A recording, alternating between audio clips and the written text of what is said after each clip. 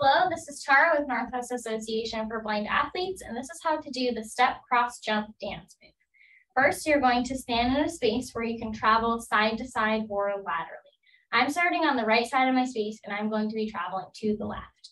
Your first move in the step, cross, jump is to step. So I'm going to take my left foot out and step it out to the left. The next move is to cross. So I'm going to take my right foot and cross it behind my left so that my legs are crossed. If you prefer to cross your right foot in front of your left foot, that is fine and that works too.